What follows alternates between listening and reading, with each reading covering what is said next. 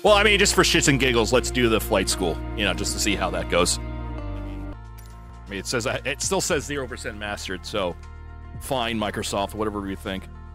Welcome to Sedona. I'm Captain Jess Molina, and I'll be your instructor.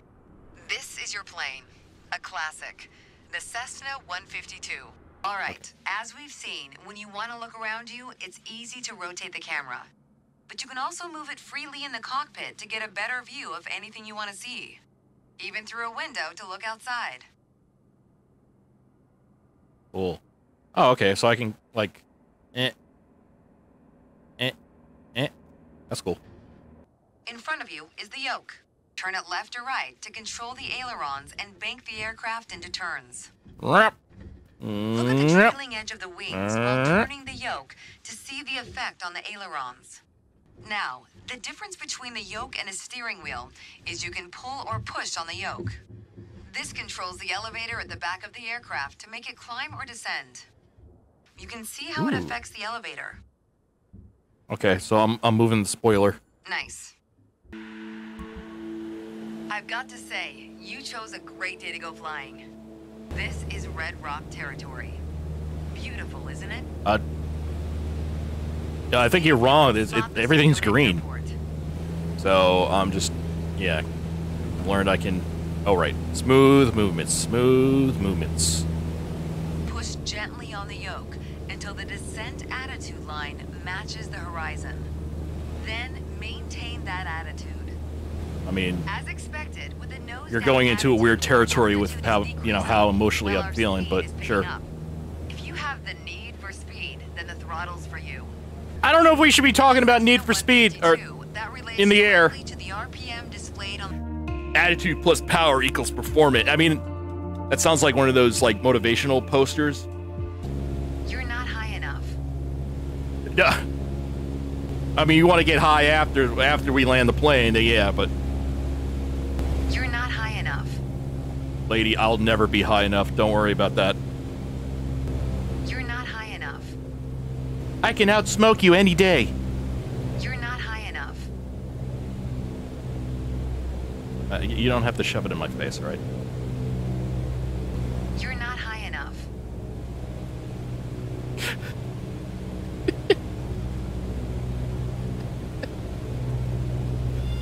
I know, right? You're not high enough. That's okay.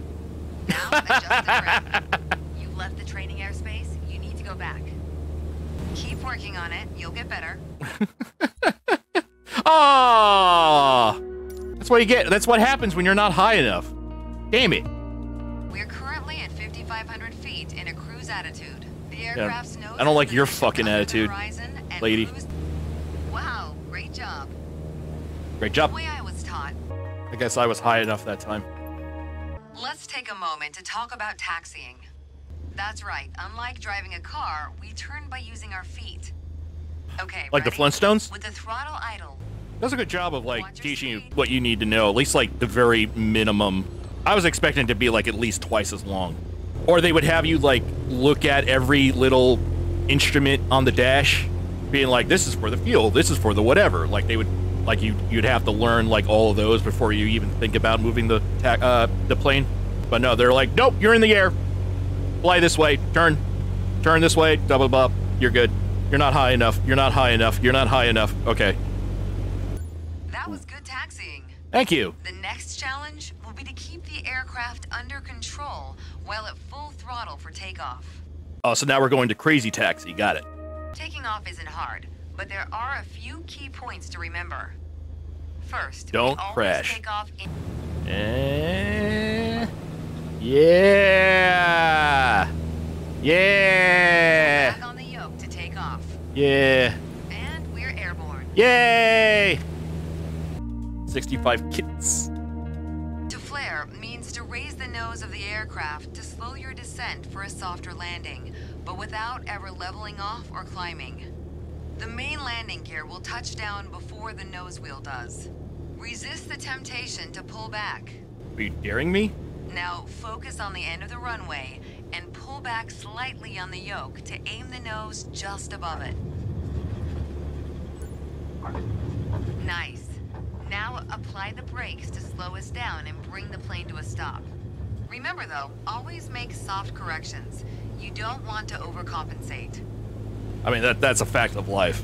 My first instructor used to say, the best part of flying is landing in one piece. I mean, if that's the best part, then why fly? That's like saying, like, hey, the best part of driving is not crashing. I mean, for me, the best part of flying is when you're in the air, and you don't have to worry about any of that stuff. And it's like, oh, now I gotta land. All right, wow. That was excellent. Thank you. Yay! Oh. Yeah, that's for next time. I'm not doing that today. It's time. Your first solo flight. Learn to fly. I'll be watching from the ground in radio contact if you need me, but something tells me you won't. Good luck. Wait till I'm 65, I think it was, and then, yep, and then pull back. Yay! Almost. Whoa! That was bad. Oh, all right. Really ease on that throttle. There we go. Ooh, this is gonna be. Oh, this is gonna be. Oh, this is gonna be. It's gonna be not. It's not gonna be my best landing, but. Eh.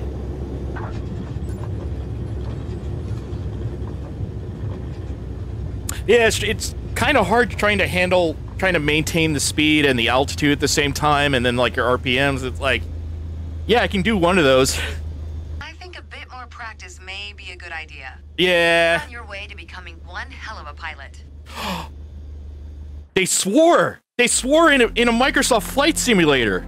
I mean, I still got a C, and I'm gonna become one hell of a pilot apparently.